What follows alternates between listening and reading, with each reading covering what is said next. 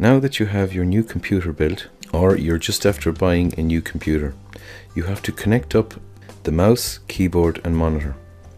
We will start with the mouse. This is a USB mouse and is connected to a USB port.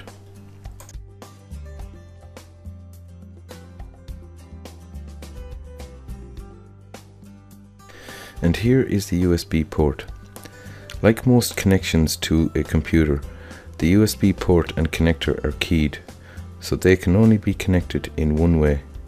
So just turn the connector the opposite way if it will not fit in the first way you try. Now the next connection we will make is the keyboard, and this is also a USB connected keyboard. So find a port, a USB port, like this one here that I'm pointing to, and plug it in. Again, it's keyed, it'll only go in one direction. And that's it, mouse and keyboard are connected. The next connection we will make is the monitor or screen. This guy here. So this is a BenQ monitor, 24-inch monitor. I'm just going to turn it around here now and show you the connections. So the first one we look at here is a VGA connection, video graphics array or adapter. This guy here. So we're just going to remove that now and show you the rest of them.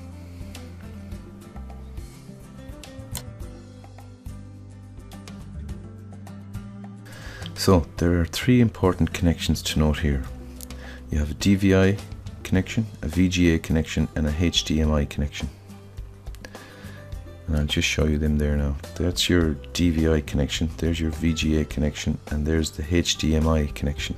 And there are two of those HDMI connections because they are becoming the standard for high definition multimedia connections.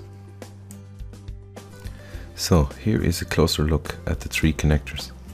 You have VGA video graphics array, primarily high density analog, which is the most common connector used today, but is being phased out of most new computers and monitors. The next one here is DVI, digital video interface. And this connection is also going to be phased out because it does not support HDCP, meaning high bandwidth digital content protection. And the one that will replace the other two in the not too distant future is HDMI, high definition multimedia interface, because it supports all interfaces that are used today.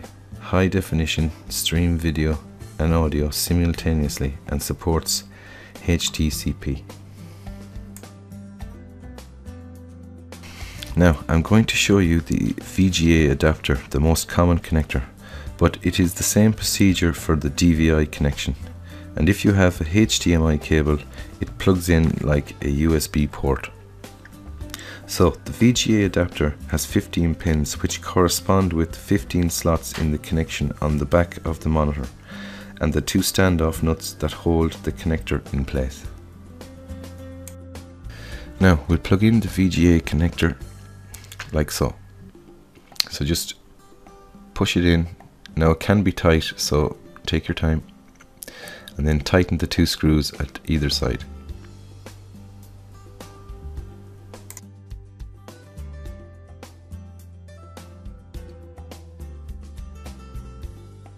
Now the next connection we have to make is the power cable, this guy here. There's the connection plug, and here's the cable, and there's 3 pins in it, so you can only go in one direction.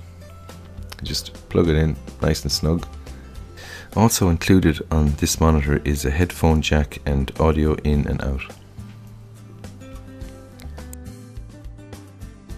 Another nice feature to this monitor is a USB hub, and there's the connection that's made to the computer.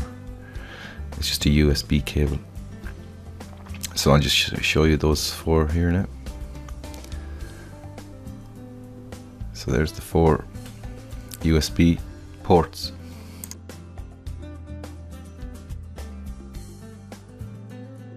Now I will show you how to connect the VGA adapter that we connected to the monitor and make the connection to the back of the computer. If you have a graphics card installed, then you must connect the monitor to the graphics card. and your graphics card will be positioned down here.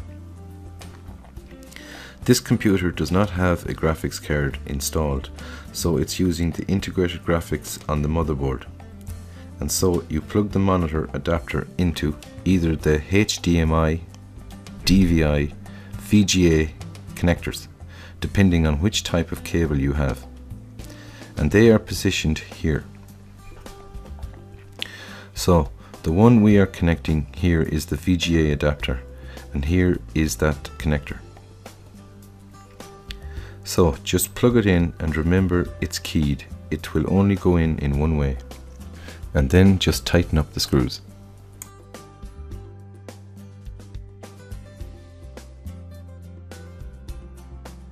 Now all that's left to do is connect up the power to your computer. So here's the power cable. Here's the power socket in the back of the power supply. And that's the switch for turning on the power supply.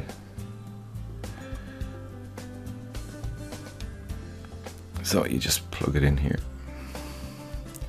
Now make sure that the switch on the power supply is turned on before you plug it into the wall, or you'll have no power going to the power supply. Now there is one last thing you need to do, and that is plug in the monitor and make sure it's powered up before you turn on your computer. That's it, you're ready now to install your operating system.